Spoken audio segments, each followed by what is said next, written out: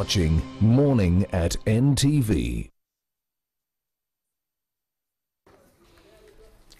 Welcome back and many thanks for staying with us on Morning at NTV. It's really a pleasure. We have some really sad news coming in from Zimbabwe. The Zimbabwean president, the former Zimbabwean president, Robert Mugabe, has passed away at the age of 95. Mugabe ruled Zimbabwe for 37 years before he was overthrown by his own military. Stay tuned on NTV for more updates. May his soul rest in peace. Moving away from that, it is Friday once again. And for some of you, it is that time when you head to the farm, all right?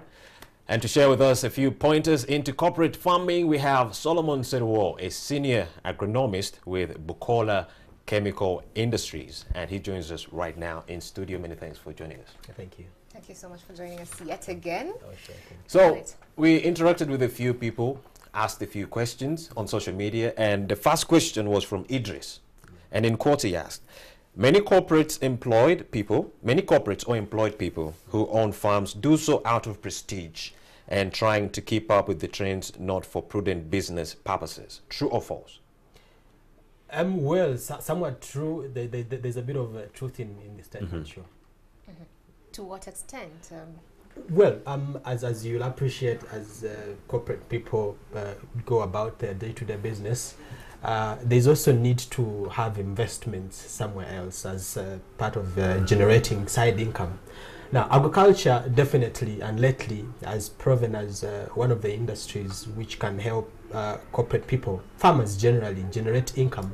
Although there is a risk involved, but the profits also that come with it tend to attract lots of people into the business. The enterprises are also many, from crops, different sorts of crops, fruits, vegetables, to animal rearing, to bird keeping, now lately fish farming and so many other things. So there is a variety of things someone can choose from. Now, the other advantage that we see that comes with the agriculture that attracts so many people is it's one of the businesses literally someone can invest in, and there's less of taxation and so the money directly comes to you. Because it's in your backyard. Exactly. Somewhere in the backyard there's a little bit of following up, but doesn't really get to eat into your profits or something. So definitely it's attracting so many people, and Right. It's where the world is going. So what you're saying is that what Idris here was asking about, saying that a majority get into it because of prestige, status is not trend. right. At the end of the day, when someone is investing into it, he's getting into it because of the business aspect of it. Yes, the truth in that, however, is when you get into agriculture, the other time I mentioned it's a hands-on job. There's a lot of benefit that comes with you being involved in the business.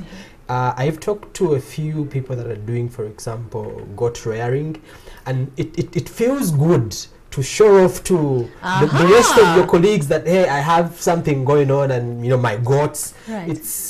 There's a bit of life it adds on to you and makes you feel good. That's why one famous person one time said, agriculture adds life to you. Okay. Yeah. We didn't know about that aspect. Now we know. It does. It does add life because plants actually consume carbon dioxide and they release oxygen. So in that aspect, you yes. have more oxygen in your surrounding. Right. So literally, I think that's what they mean. Now, we have something coming in from Jack. In quote, he's saying, I know many successful corporate farmers who own farms, but if you told them to quit their jobs so that they concentrate on farming, they would curse you. Okay? Now he's asking, can corporate farming be just as lucrative as their regular office work? Can one run the two together, or should one only choose one activity? Well, that's a very interesting one. That's an area we've been tackling for quite some time, especially with people that have come to us and trying to inquire here and there how they go about starting the farming business. And one thing for sure I will tell you straight away is you don't quit your job to get into agriculture right away. That would be a mess. I mean, that's why probably saying they would curse you. One thing that we can already say is agriculture needs financing. Okay, it also requires patience. getting from agriculture requires that you input, wait a bit of time, and then there comes the output. So the months that are spread across the farming period require that you have to have some money from somewhere, which you must always. And the formal employment is one such thing that can enable you, do that to be able to sustain your farm. So I do not wisely advise that anyone quits their former employment and right away get into agriculture. It is true that you can do agriculture successfully as agriculture. We know people elsewhere in the world are 100% employed in agriculture, and they're doing very, very well. Especially the rural areas. Exactly, and they're doing really, really well. For corporate farmers, which is a subject matter of our discussion today, the idea is start with your job. Okay. Get some money and invest into agriculture. Learn as much as possible in the process of doing the two, such that later on, when probably now, because we know that formal employment at the end of the day, the word is retirement. Right. Okay. Right. So as you retire, you have the experience. You have tried so many things. You have failed somewhere and learned very good lessons. When you retire into a farm that is organized, a farm in which you are very knowledgeable, a field where you actually have command, there is nothing as fulfilling as settling down to a farm that has been established over time with all the sorts of troubles that you would have experienced before. And I mean, that would be the greatest thing that everyone would want to look at. Solomon, just jumping onto that explanation that you've just given, a majority would say that, hey, and it's good that you've advised us, it's not good to just quit your job and get into agriculture as a beginner. First develop it, then once you're comfortable, then you can get into it full time. But when you look at agriculture, it's a huge sector that has a whole value chain to it, and it doesn't mean that if you're saying that I'm in agriculture, the only thing that you can do is be a farmer or have some livestock to it. What are these areas that people can look at as possible avenues of generating income, so to speak, or investing for the purposes of businesses in the value chain? Well, that's a really rich question.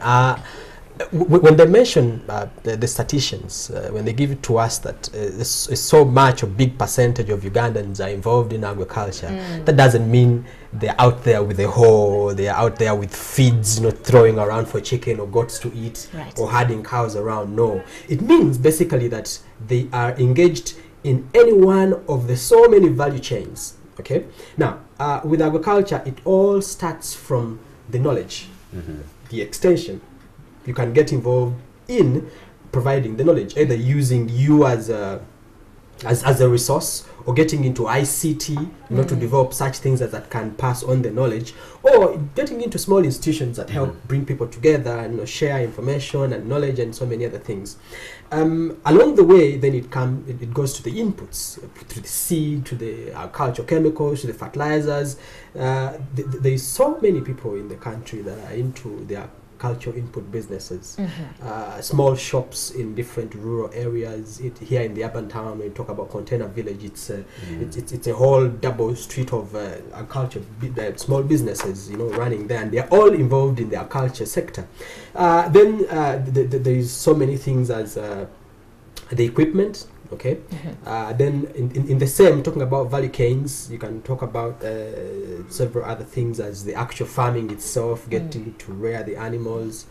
Then there is marketing, there is transportation, there is advertising, the linkages. Oh, wow. I mean, it's really huge. You choose where. I mean, we see so many trucks drive from the west with full of banana. Okay, the people that are driving those trucks are into the agriculture business. They have identified where the produce is, identified where the market is, and they are linking. They're offering the transportation. So they are offering the transportation. They are making linkages, and along the way they are earning. There was a time I was interesting a colleague of mine who was into yogurt production. I said, well, there are too many people who are doing yogurt, and yes, you're getting into yogurt. You must do it in such a different way that your product now gets to be identified or recognized onto the market. What are the other people doing that probably you can look at, do it differently, and then also position your product differently? Nice. So whichever, even we've seen markets, women doing markets. You go to Kalerwe, Right. you go to Nakasero, and so many other things. Lately, we are seeing people who are saying, look, again, the corporates are too busy to go around some of these markets. Yes. So how can I just I identify someone who has a need, get their shopping list, Right. go pick it up, Deliver. and then deliver it to them. So that is also something interesting. And with branding, you know, someone delivers a bucket of probably potatoes, but branded X quality potatoes, and Right. everyone is looking out for that kind of service. You know, Right. that is all into agriculture. So the value chains are huge. It depends on how can you really sit down and critically look at where the gaps are and see where you can play a role and probably earn something out of that. Okay, there's an interesting question here from Peter, and he says, it is the start of the planting season. How does one carry it out successfully from far away from their offices without physically being there? Wow. We are talking about corporate farming. Oh, yeah. Yes. Now, Peter's question is partly what we talked about the other time. Yeah. It is not really possible to do something without being Being there. there. That is You need to it's monitor. really hard. So it's going to be quite In this hard. situation, what would he do? So in this situation, of course, he has to put aside time to get there sometime. Because I believe he's speaking from the perspective where you have a job, which you Exactly. cannot quit, but Exactly. then you also want to get involved in Now, agriculture. for Peter's case, we must identify. You see, there are critical times in the farming cycle, or in the season, where you must actually get there. At the start, to be able to establish that, well, things are actually in the order that you may want them to move. The start determines how you will finish. If you're constructing a house and you don't have a plan, you don't want the foundation to come up and then you're like, I needed 2 bedrooms and it's only 1, and the plan doesn't have that. So You never cannot had- you never cannot had the adjust. blueprint to begin Exactly, with. you cannot adjust later in the future. Okay, so he Plan needs to be there at the planning stage and know this is what it's going to be. We're going to have about 2 acres, and we'll have from here to the other end to the other end. We'll avoid these areas. These areas are problematic. So as he purchases inputs, he knows where exactly those are going. And the planting stage, that is very critical. You need to be sure people have actually planted the volumes that you want them to plant, the acreage that you want them to plant, and then the monitoring. That one can be can be done using several avenues. Okay, once you have structures, you have your farm and has very clear structures. You have the administration. You have people you can rely on to inform you about a few things. That is very, very critical. And then, of course, once in a while during the periods like those that require weeding, Right. harvesting, and so many other things. So those are really critical. Now, the good news I have for him is that technology is going to help us sort some of these challenges. Okay, you can stay back at home and then you know exactly what is happening to your crop. You know exactly whether it's moisture that is going down using sensors and so many other things, getting timely messages, SMSs on your phone, and reminding you that such and such a thing have to be, you know, Right. carried out, and Right. you know. And you know, nowadays we even have apps that Exactly. are providing solutions to quite a number of challenges. There's another question coming in from Juma, Yes. but I think it's similar to what you've just answered, because he's asking what farming choices can one undertake that will not take them away from active corporate work. You've already answered that. Let me get to another question coming in from Hassan. He's saying, let Mr. Solomon advise on one thing that is bothering farmers of late, and this one thing is fake pesticides and chemicals. What is happening? He's saying what is happening and what is going on in the marketplace, and how can we go about identifying the authentic products from the fake ones? Wow, that's something really unfortunate, that as many people are trying to get interested in doing farming, and of course the use of inputs is a must, then the challenge that they face is they could buy a counterfeit, and once you buy counterfeit, you lose the money, you lose the time, you can actually lose your crop. Right. It's very important for someone to acknowledge that there is counterfeit. That's the beginning of it. We all. have to acknowledge. Exactly. There is counterfeit. You move out there and then you find counterfeit in the market. One of the ways we can try to avoid counterfeit is ensuring that we are sourcing from authentic suppliers or dealers. How do you identify authentic dealers? Now, that is also the other question that technology also enables us to respond to or answer. When you go to the internet and you're looking for a product, for authentic dealers or authentic suppliers, they've been able to brand themselves to an extent of going to the internet.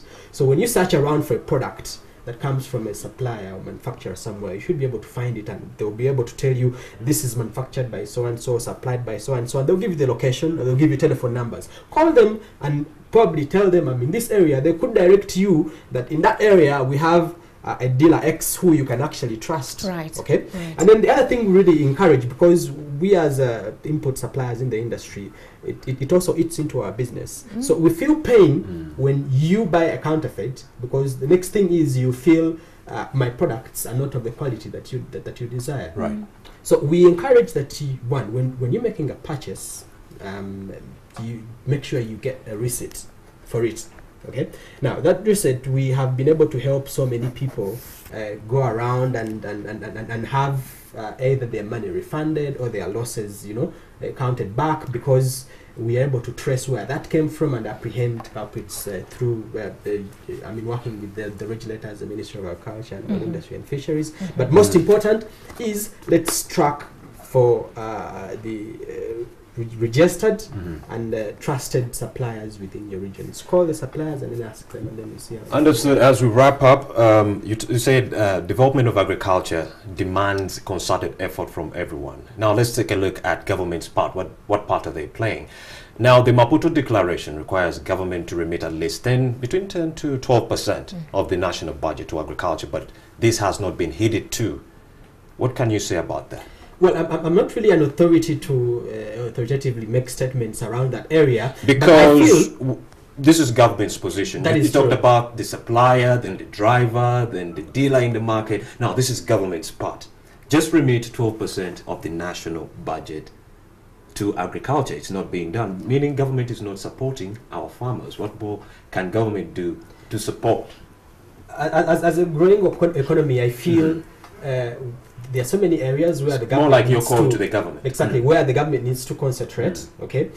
One thing I'm happy about is that we have had a slight increase in the budget to agriculture, but also we should acknowledge, as we are talking about the different value chains, that the government is also trying to probably invest in other areas which are enabling, for example, road construction. If you see the road from Barara to Kampala, or the road from the western part, to Kampala, and from almost all the other areas, and the markets that are being constructed by city authorities and etc. To me, that is more of enabling, and that is. So you feel like government has done enough to support farmers? It may not have done enough by now, but it has done something. Okay. I know of several government projects which are helping farmers, for example, access inputs and credit, the SCDP project and so many others. So we are yet to pray for a little more support from them. In 20 seconds, what would you want government to do? Certainly to increase the budget to fund the agriculture sector, because one of the things that is also we are straining with as an input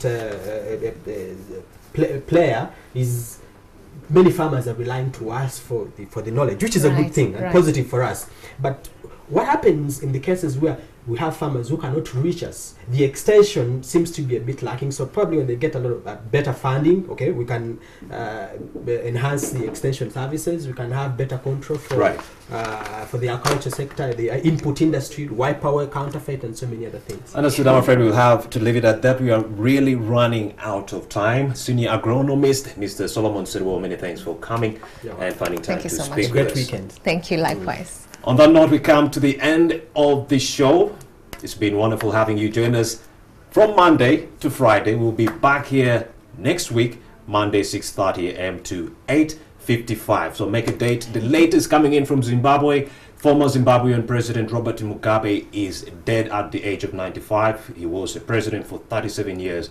Yes, we shall keep you updated. I'll be coming back with more information at the top. At around 1 p.m. on NTV at 1. My name is Romeo Busuku. Yes, and my name is Malaki Vilodera. Do have yourselves a blessed weekend. Stay safe. See you Monday. Bye-bye. Bye-bye.